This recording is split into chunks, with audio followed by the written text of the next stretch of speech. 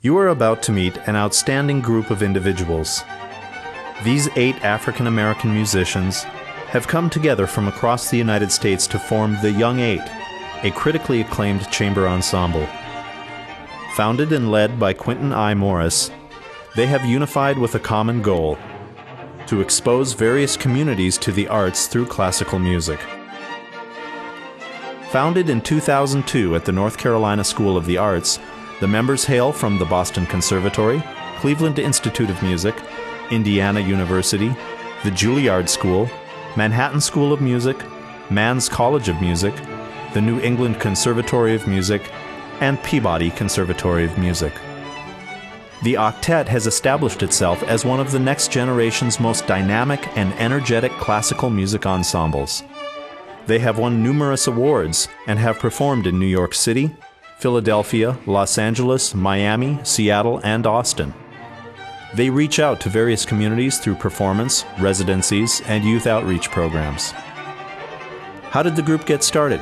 What are they doing now, and what are their plans for the future? Join us as we get to know the Young 8, both on stage and off.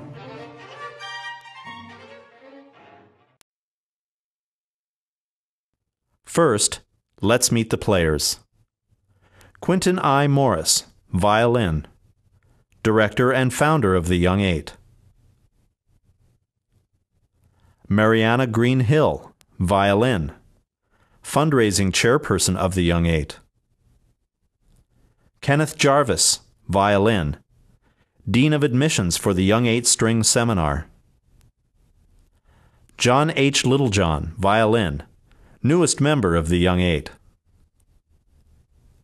Christopher Jenkins, viola, chairman for the Young 8 Composers Competition. Dawn Michelle Smith, viola, education outreach coordinator for the Young 8. Ryan Murphy, cello, facilities manager for the Young 8. Tahirah Whittington, cello, artistic advisor for the Young 8. When I was at the North Carolina School of the Arts, I developed the idea of starting this group. You know, it didn't start out as an octet. It didn't even start out as a quartet. I just wanted to be able to gather a group of musicians together of African American descent and form a group that would play chamber music concerts. Mm-hmm. But the idea came when I was actually visiting one of my colleagues, Tahirah Whittington.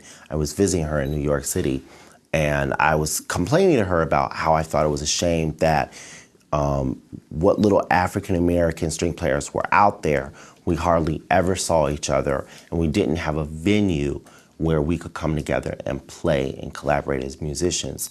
And after leaving her house and flying back to North Carolina, I remember being on the plane and just being bothered by it and saying, you know, I need to fix this problem. I need to create some sort of venue where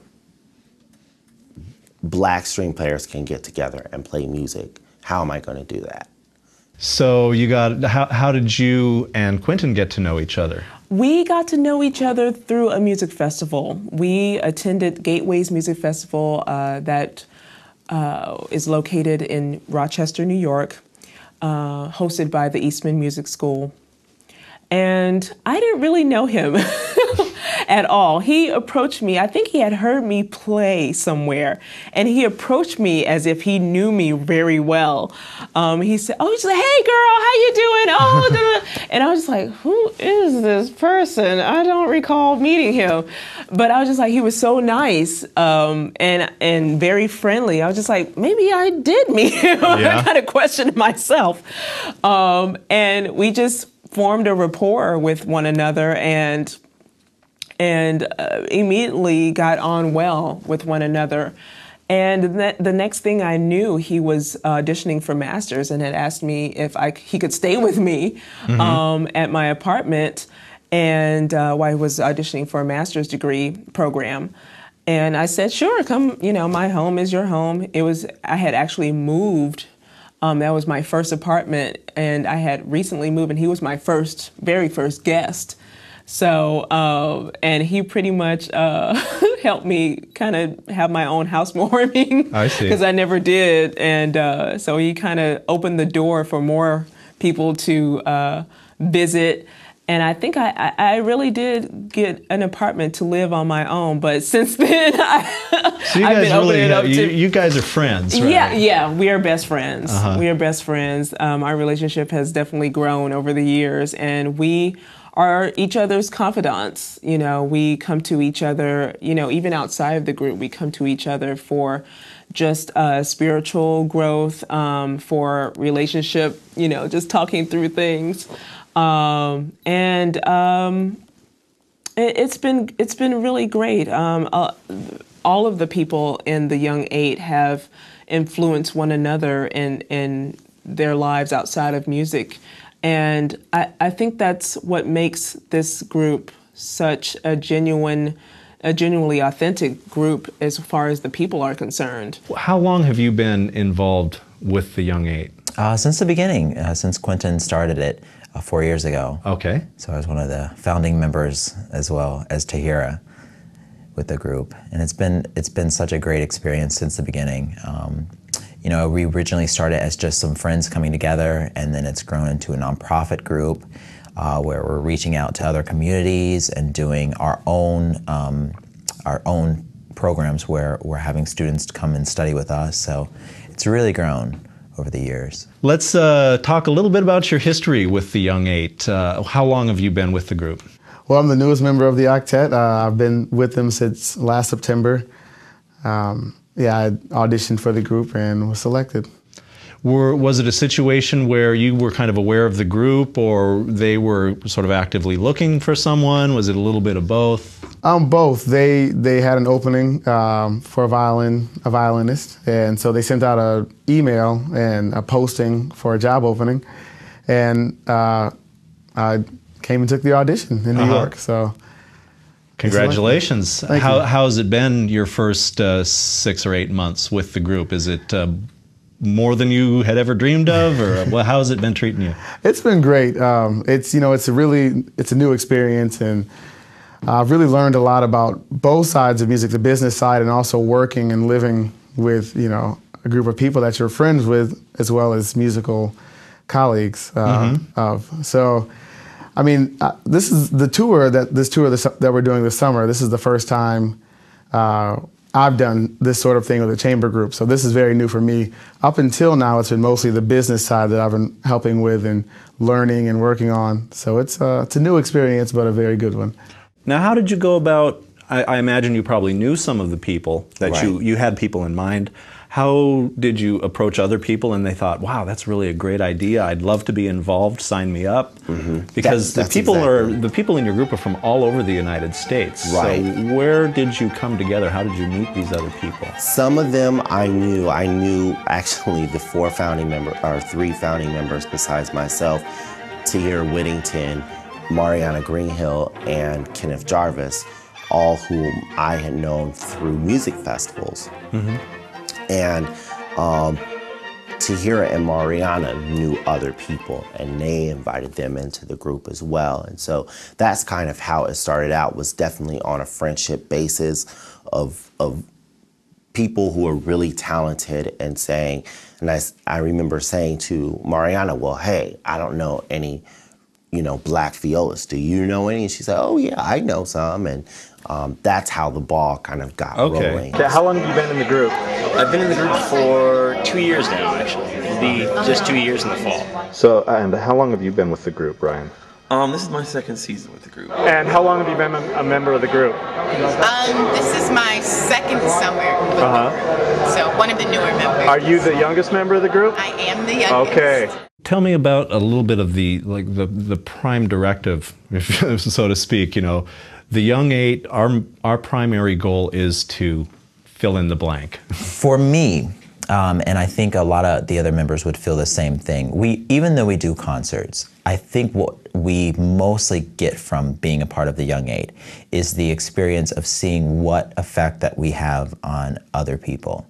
And whether this is, you know, them seeing us for the first time, are seeing a classical music performance for the first time, that effect is something that is so inspiring to us to actually hear that from our audience members, or hear this from, you know, a young kid who's never seen a classical music performance.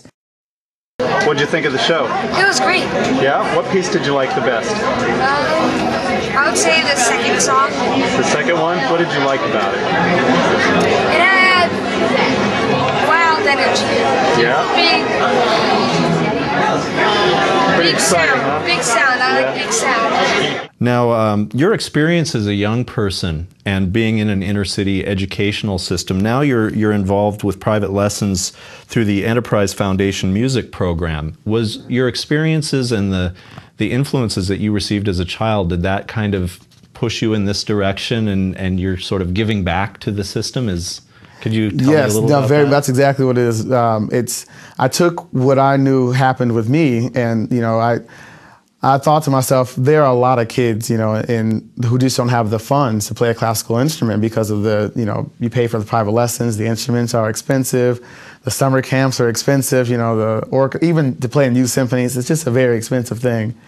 And if they don't have, you know, necessarily a parent pushing them or someone that can nurture that talent, you know, it's lost. And so I said, if I didn't have people who recognized something in me and started to give me the opportunity to play, and started to, you know, give me the things that I needed to play, like instruments and help in that way, I would have never known that I had talent or had anything to offer in the field of music, you know, especially classical music.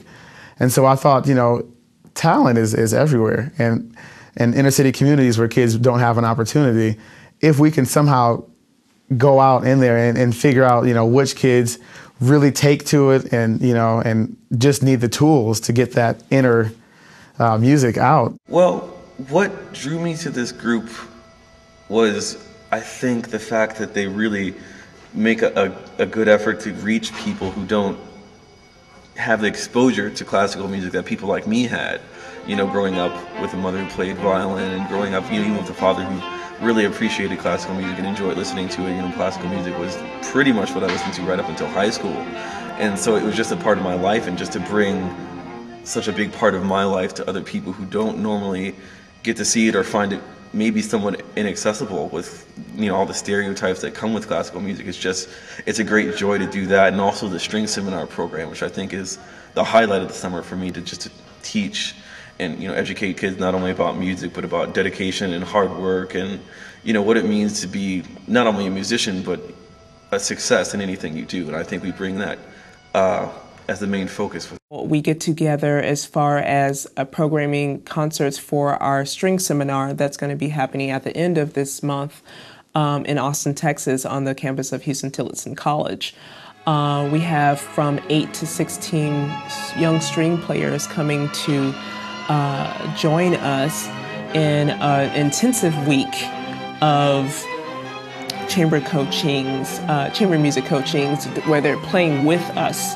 Private lessons, chamber orchestra, professionalism seminars, outreach programs. So they're going to get a workout. An immersion. Oh, yes. They probably never worked as hard as we're going to work them. Yeah. Well, one of the residencies that I particularly like is one that I run. It's part of our string seminar that we incorporate at the where we have students come and study with us.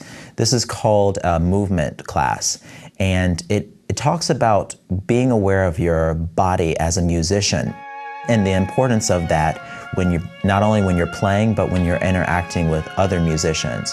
And so we deal with a lot of activities of moving your body, trusting others to help you move your body, and the importance of those activities. It's a lot of fun. The kids really have a great time. So the residencies, are a lot of the kids already musicians, or is this maybe something they're being exposed to for the first time? It's a combination of both. That one in particular I've done mostly with people that have been studying instruments for a while. We have other ones where we do various games like music bingo, where we kind of do a little bit of educating, like what's music all about.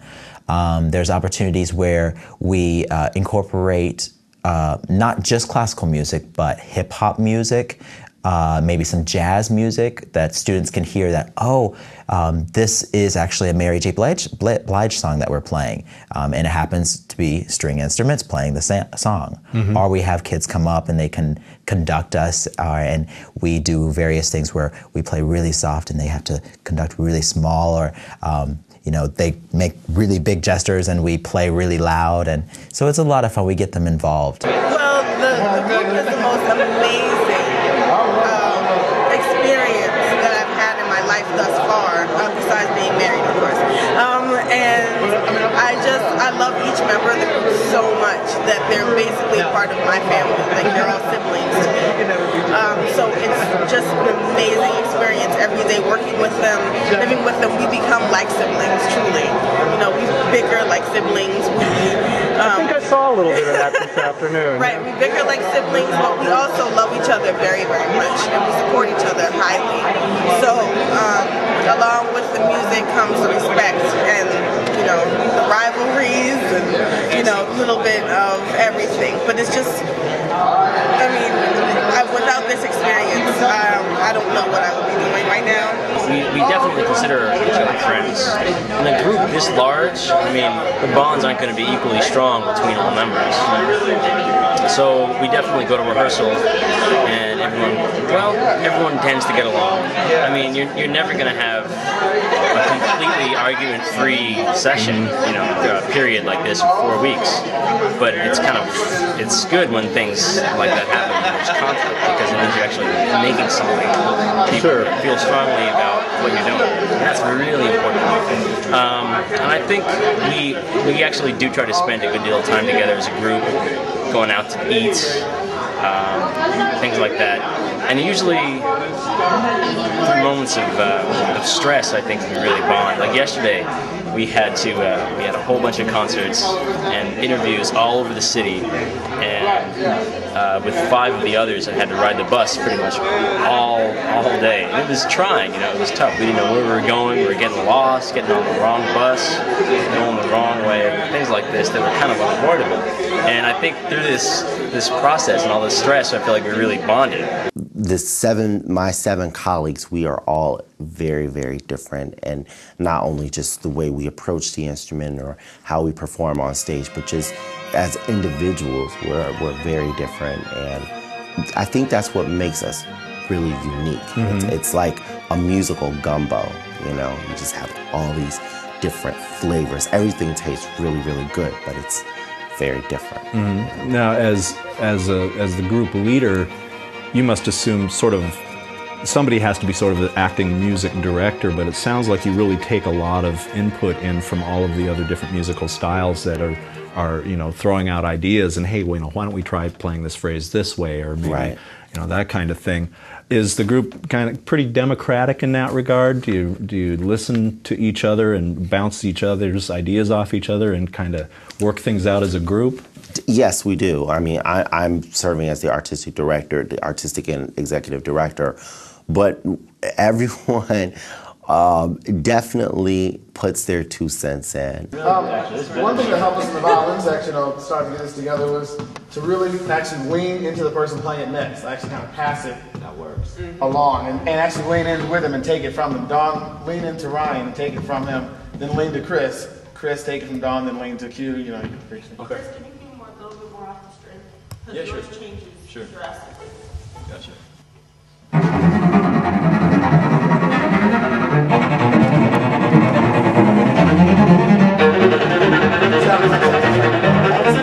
Going on whatsoever. I saw her pass. I saw Tahirah pass. I didn't see him pass. Ryan didn't take it, and Dawn, you started out of the blue. That's gonna be a little. It's not. Just try it. Just try it. It actually helps a lot. Just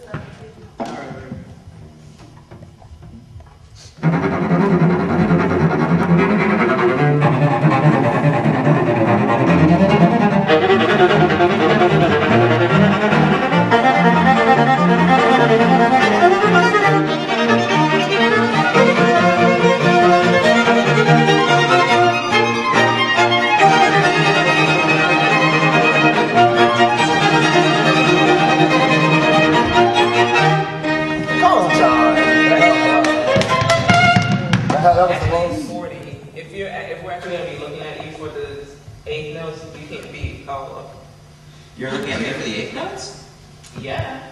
We just said that the second violins have the solo there, so were you paying attention? No, That's why we were looking over there and you were out loud. I'm projecting my style. Okay. I know you weren't. You weren't communicating what we needed to. At 40, it's not. Right before 40, it's right. Oh, I know. I know we all come in. We got it. Can you just play you, Kenneth, for a second? Yeah.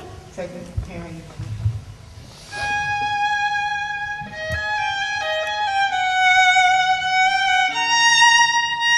I'm thinking, can you play more present? What's more activity? Yeah.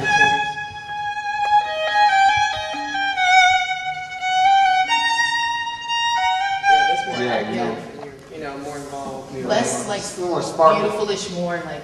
See, I didn't really feel this. I feel like this is a section that just stops.